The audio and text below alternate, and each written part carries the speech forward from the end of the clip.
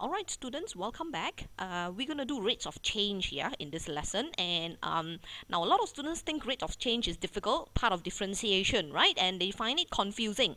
So I'm going to teach you the technique to answer questions related to rates of change. So it's not going to be difficult, it's pretty easy, yeah? So let us use question number 58 from your worksheet as an example, and just try to follow. If you can understand this technique, you can use this technique for all the questions on rates of change. Right? So the question says the variables x and y are related by the equation, this equation. Okay, so basically you have an equation and it says find the rate of change in the value of y. So now from the question, right, you can tell this, find the rate of change means what is the change in y per second. That's what the rates mean, yeah? So I'm gonna write it here. The word rate, it's a bit like physics. If you do physics, the word rate means change per second, okay, per unit time, and in this case time is measured in second. It's like physics, yeah, the SI unit is in second. So when they say the value of, find the rate of change in the value of y, basically they are asking for this: what is the change in y, which we call dy, over dt? What is the difference in y per unit time? That is dy dt. Okay, so you need to be able to tell what it means, yeah? The rate of change of y is represented as dy dt. Okay, the change of y per time, t stands for time. Okay, so you're looking for dy dt, yeah? So that's what the question says. In rates of change, you need to be able to extract this information from the question. You need to extract 3 of this. Okay, listen, you need to extract 3 things: dy something, d something, d something, and you have to extract another one: d something, and d something, d something. 3 of them. Okay, and you'll see a reason after this. So this is the first one from the question: find the rate of change in the value of y, which means find dy dt, if the value of x, okay, increases at the rate of 2 units per second. So that means dx dt is 2 units per second. Okay, so you may write it around 2 units per second. So that means x changes at 2 units every second, and this is increased because it's positive. Yeah, so it means that when x increases at 2 units every second, y also will change, right? What will be the change of y per second? Can you understand what it means, rates of change? So basically they're saying that y is equals to x squared plus 2x minus 3. That means y depends on the value of x. So if the value of x increases at 2 units per second, then the value of y will also increase. At what rate? That's what they're asking. Okay, so now remember I said you need to find 3 of these, right? So you have dy dt, you have dx dt. So you need to find one more in order for you to solve the question. So one more comes from where? The other information will always come from the formula. And in this case, it's given, this is the formula or the equation. Y is x squared plus 2x minus 3. So you get your dy dx here, because that's what you're looking for, dx dt dy, right? So dy dx equals to, just differentiate as usual, 2x plus 2.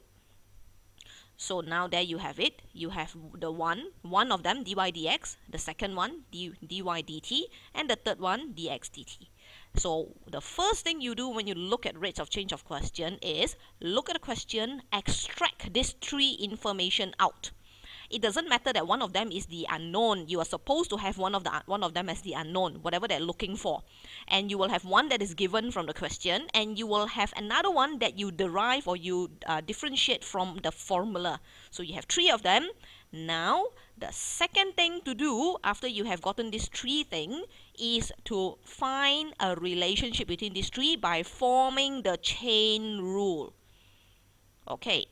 The chain rule is very easy to form. The basic method is this: find from these 3 things, yeah, find one variable that is the same on top with another one at the bottom.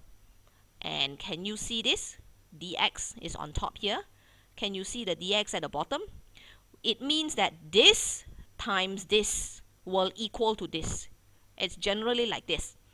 Okay, one on top and the same as the other one at the bottom. It doesn't matter what, doesn't matter. Okay, you see this dx and this dx, so that means I can form a chain rule like this: dy dx times this one dx dt. Now look, if you were to cut this off, see this, if you were to cut this off, what do you get? You get dy dt, right, which is this. Okay, so now, but we're not cutting it, we're forming the chain rule, and that's what the chain rule means. This times this is chain over to this. It's continued over to dx dt, and that would give you dy dt. So can you see that you have formed an equation or a relationship between this and this and this? So now you can substitute the information in. You're looking for dy dt, right? So don't worry, just put everything in. That's 2x plus 2. So dy dx is 2x plus 2. So let's put it in. That's 2x plus 2. Multiply with dx dt is 2. So that's just 2. Equals to dy dt. So now you can solve this and you will get dy dt, but there appears to be a problem. There's an unknown x there. What are you going to do with the x? The x is always given in the exam, in the question. If you read the question again, question 58, you can see that find the rate of change in the value of y if the value of x increases at a rate of 2 units per second when x is equals to 3. So there's one more bit of information that says x is equals to 3, right? So that is what you are supposed to substitute in here after you have formed your chain rule, okay? Or after you have differentiated, you put the x inside. Okay, so that's 2 times 3 plus 2, and the whole thing times 2 will equal to dy dt.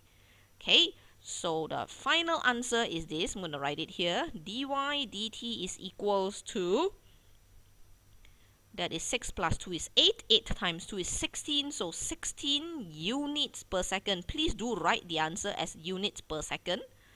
This is a little bit like physics. Yeah, in fact, this is part of physics actually. You're supposed to write the units. Remember, in physics, your answer must always have units. Okay, so please write this. Yeah. Now, what does it mean? When you do rates of change, it is very important that you understand the context of what you're doing. Yeah, because rates of change questions always comes in terms of problem solving. Problem solving means they give you a cube or a cylinder or a cone and ask you to, find some change in volume and change in area and all that. So the meaning is this: y is equals to x squared plus 2x minus 3. If x is a certain value and the value increases at 2 units per second, the change of y is that y will also increase 16 units per second. So if x increases 3 units per second, then y will increase in a different number. Can you understand? Or if x decreases in 2 units per second, then y will decrease in another number, another units per second. Okay, basically that's what the meaning of rates of change is lah. When something changes, how will it affect the other one? The other will also change at a certain rate. That's what you're looking for. It's always like this, okay? And the technique is always this, yeah? I hope you go through this video again if this is the first time you're doing rates of change, or if you're not sure of rates of change. Remember what I say, the technique applies to all the question. Extract 3 of these from the question, form your chain rule, substitute whatever relevant inside, and you will get your answer. Confirm it will work. Okay, now let's use the same technique and we will do the rest of the question in rates of change in the following videos. I'll see you around.